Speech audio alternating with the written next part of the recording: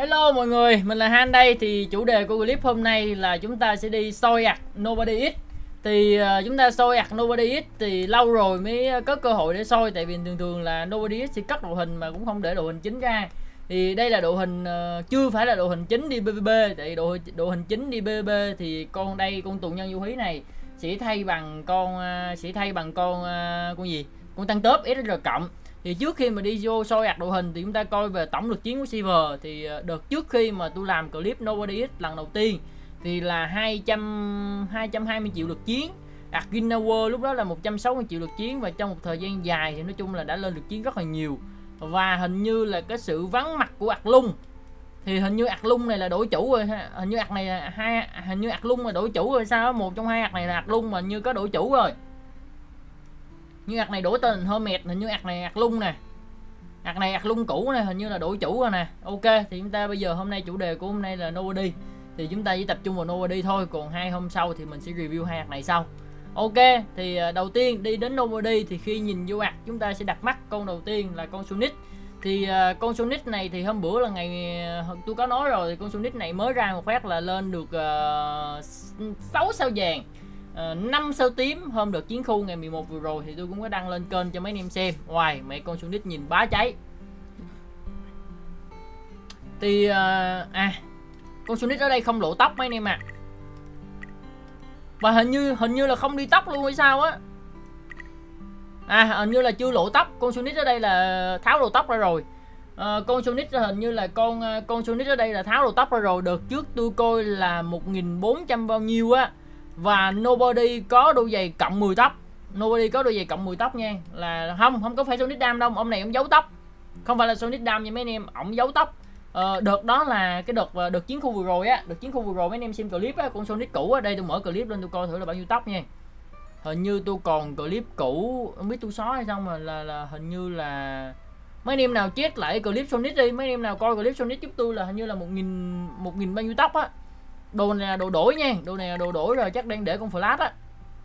Rồi ok, nói chung là giấu đồ hình rồi, giấu tóc thôi, đi BB rồi mấy anh em. Thì cái này là đang giấu tóc.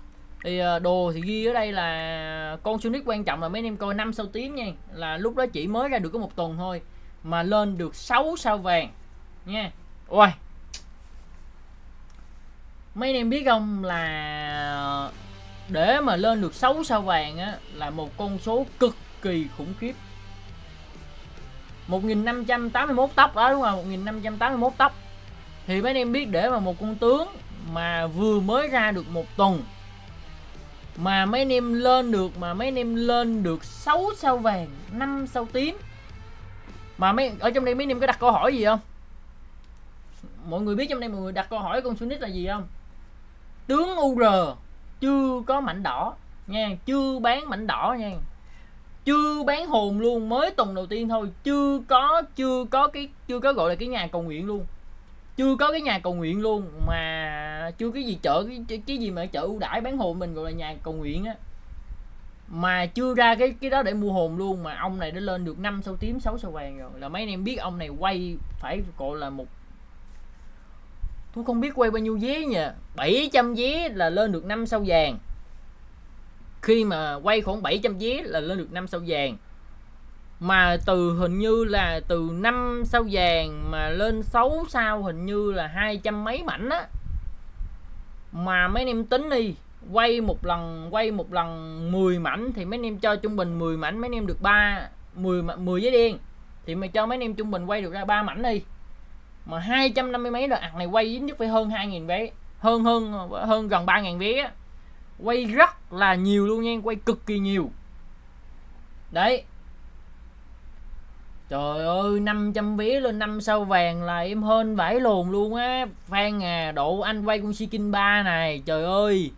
Mấy ông 500 vé mà mấy ông lên 5 sao vàng là mấy ông quay hên thôi. Đủ mới tôi quay con skin nè. Tôi quay con skin nè, Phan này anh quay con skin, anh là người quay con skin là Question 3 ngày thứ 2 nè. Trời ơi, 500 vé là mấy anh em quay hên thôi. Còn tôi là 2 người quay nè, tôi quay 2 ạc luôn rồi nè, là tôi là con skin nè, là 700 mới vừa khích. Nghe 700 là vừa khích luôn á. Đó là không xài mảnh mạng năng gì hết, là 700 là vừa khích. Còn mà 500 là mấy anh em quay hên. Mặc định luôn mấy anh em coi New Blue á, mấy anh em coi New Blue là mấy anh em coi quay chuẩn nhất. Tại nên tôi quay có một con à, còn New Blue á, New Blue quay gần cả chục con rồi đó. Là mấy anh em coi New Blue là chuẩn nhất, là cứ khoảng cỡ tầm 600 700 là lên 5 sao vàng.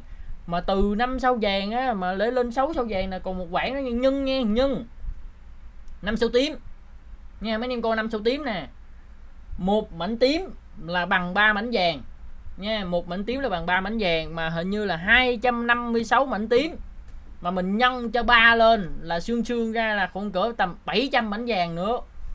Quay đéo biết là quay bao nhiêu. Mấy ông nào giỏi tính toán mấy ông tính giùm tôi một cái.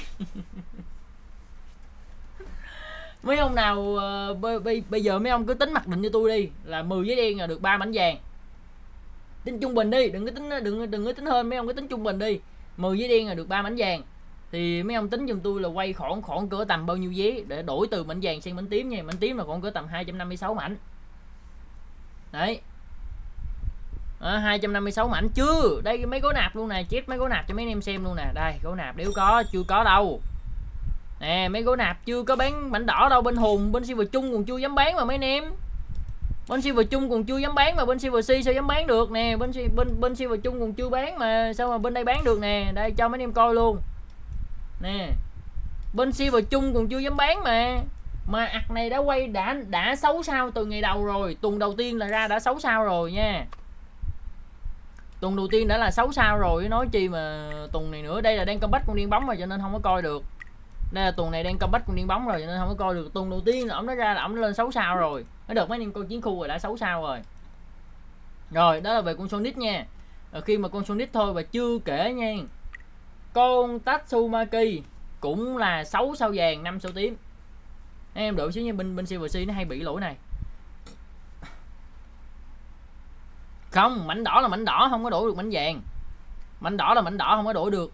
Con Tatsumaki này là con Tatsumaki 4 triệu 7 công, full set đi cây, full sao tím và lấp lánh toàn bộ luôn. Uầy, và tổng lực chiến của con Tatsumaki này là bằng một cái cày chay. Con Tatsumaki là 51 triệu lực chiến, nếu tôi đếm không nhầm là 3, 6, 8 số. 51 triệu lực chiến. Uầy. Full sao 4 triệu 7 công. Và hình như ở đây là 16 triệu HP. 16 triệu HP. Con Tatsumaki 4 triệu 7 công, 16 triệu HP. Crit ở đây là 100% crit nha, 100% crit nha. Áo sẽ là tấn công chí mạng. Cái này là 3 dòng hiệu đặc biệt luôn. Hiệu đặc biệt luôn, full hết. Rồi. Tiếp tục là thẻ ở đây là con Tatsumaki là full luôn, 3 dòng phần trăm sát thương. Wow. Cái dòng màu vàng đây là cái thẻ mua ở shop. Cái dòng màu vàng là cái thẻ mua ở shop. Này cái thẻ mặc định cho là cái thẻ tấn công. 3 dòng sát thương. Wow, mày 4 dòng phần trăm. Trời má, nhìn cái thẻ nè. Má cái thẻ nó chiên. Má cái thẻ nó chiên. 3 dòng phần trăm tấn công, 3 dòng crit. Rồi mày. Ấn là full ấn 9, 3 ấn thủ 8. Rồi má, con Tatsumaki nhìn chiến quá mấy ông ạ. Rồi tiếp tục nha là con MK. Con MK này thì soi rồi. Được trước có làm clip làm clip về ạc này thì có soi con MK rồi. Cái dòng đặc biệt đó là khi gây sát thương chí mạng thì sẽ gây thêm 60% cho cái mục tiêu target nha. Cái dòng cái thẻ đặc biệt đó khi em gây sát thương chí mạng sẽ gây thêm 60% cho cái mục tiêu mà em target. Đây là con MK. Con MK là tổng là sẽ là 4 triệu 4 công và 13 triệu máu, 72% crit và full set tấn công nha, full set tấn công. Ngày xưa thì ạc này là chơi con MK này. Tôi nhớ một chút, mấy anh em cho tôi hồi tưởng lại một chút. Ngày xưa là con MK này là NoBoDyX build theo kiểu là bạo kích sát thương chí mạng nha. Con MK này ngày xưa là NoBoDyX build theo kiểu là build theo kiểu là bạo kích sát thương chí mạng. Đấy, bạo kích sát thương chí mạng là cái quần này là cái quần này là quần bạo thương. Cái quần này là quần bạo thương hay là quần nộ thương, sát thương bạo kích hay là gì? Quần này là quần sát thương, cái quần bên đây là bạo thương. Cái bạo thương là gì, nói chung là hai cái này tôi không nhớ là gì, nhưng mà hai dòng này không phải là dòng tấn công. Bạo thương hay là sát thương bạo kích gì đó, rồi cái áo này là sẽ là áo bạo kích. Chỉ có một mình đôi giày này là đôi giày này tấn công thôi. Đấy. Rồi, thẻ thì vẫn như cũ thôi, thẻ này vẫn như cũ. Thẻ này thì vẫn như cũ. Cái thẻ này là lắp đại từ con xương rồng qua này, chứ con quỷ MK này lắp bonus đam thêm làm quần què gì, lắp sát thương thêm làm gì. Cái này là đảo thẻ nha, cái này là như là đảo thẻ hay sao á. Cái thẻ này không phải, ngày xưa thanh niên này là tôi nhớ là thanh niên này đang đổi đồ. Cái thẻ này là lúc đầu là nằm ở bên con Tatsumaki. Đây cái thẻ cũ này, cái thẻ này là cái thẻ cũ này nè, cái thẻ cũ mà con Tatsumaki đang cầm đây nè. Cái thẻ cũ mà con Tatsumaki đang cầm là ngày xưa là của con MK, là cái thẻ 3 dòng sát thương. Ngày xưa là ngày thưa không.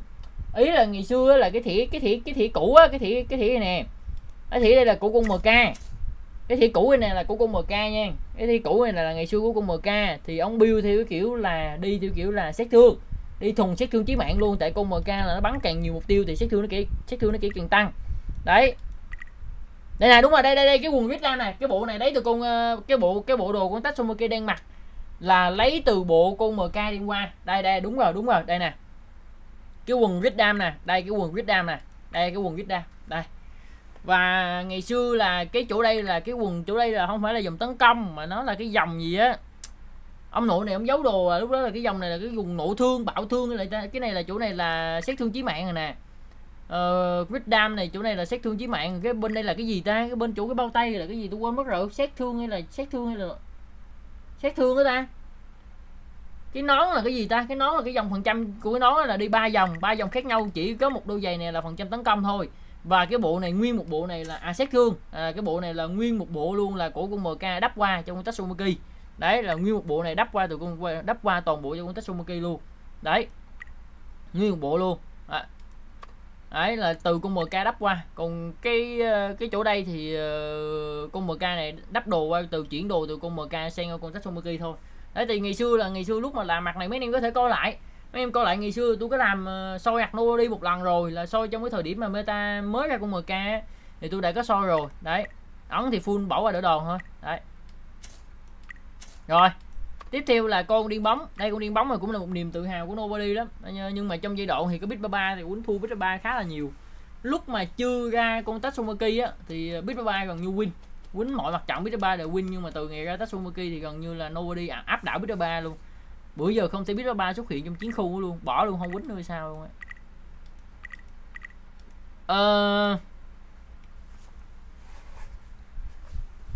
Tôi cũng đéo biết nói làm sao mà. Giờ giới thiệu con điên bóng này sao ta? Bây giờ giới thiệu con điên bóng này sao ta? Con điên bóng này tổng số HP của nó sẽ là 33 triệu HP. Phòng thủ là 11 triệu. Trong đó con điên bóng này đỡ đòn là 88%. Ở đây nó không có cái dòng tỷ lệ chí mạng là 72%. Ủa sao tỷ lệ chí mạng cao dưới ta? Trong đây nó không có hiện cái dòng miễn thương, là nó không có hiện cái dòng gì thêm.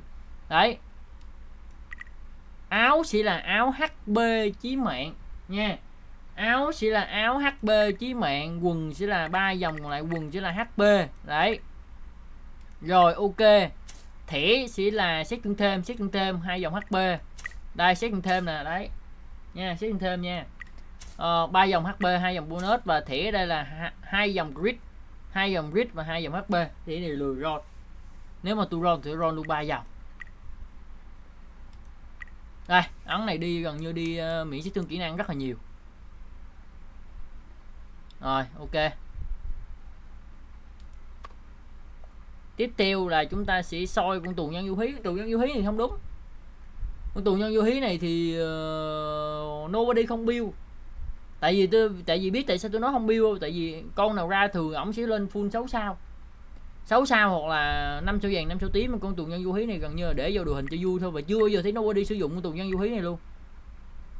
nha. Chưa bao giờ thấy NoBoDyX sử dụng con tù nhân du hí này luôn, toàn là xài tăng tớp không à. Thì khi coi chiến khu á, thì chỉ có mà NoBoDyX mới lấy con tăng tớp ra dùng thôi. Nó còn bình thường ít thấy đồ chắc này khi mà đi chiến khu thì sẽ chuyển đồ từ con tăng tớp qua cho con tù nhân du hí qua cho con tăng tớp. Đấy. NoBoDyX không chơi con tù nhân du hí này nha. NoBoDyX không chơi. Tôi cũng không biết tại sao nữa. Mặc dù con tù nhân du hí này rất mạnh, nhưng chơi trong con mực thì con tăng tớp nó sẽ tương tác được nhiều hơn. Con mực là 26 triệu HP. Đây, con mực là 26 triệu HP. Solo thử à. Ok, nếu mấy anh em thích solo thử thì vô tôi solo cho mấy anh em coi. Đây.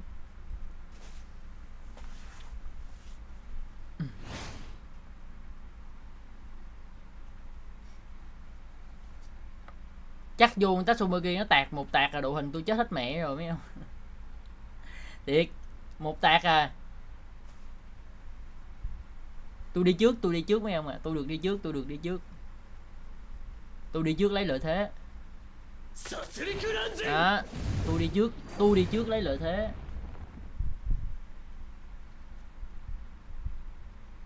Má BK bên CMC này lắc đó. Trời.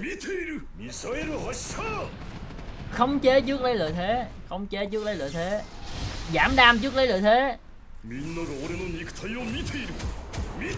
Trời má, một hút 44 triệu.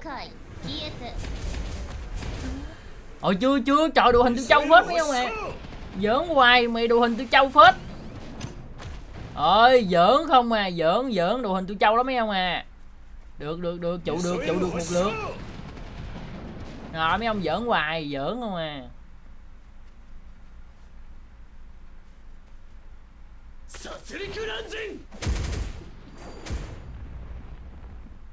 Rồi trụ được một lượt ném. Rồi tới xong rồi kia bóp nè. 142 triệu.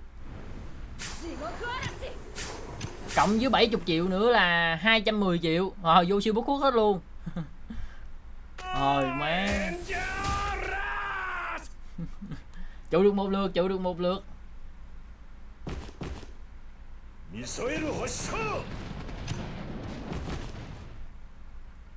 Má.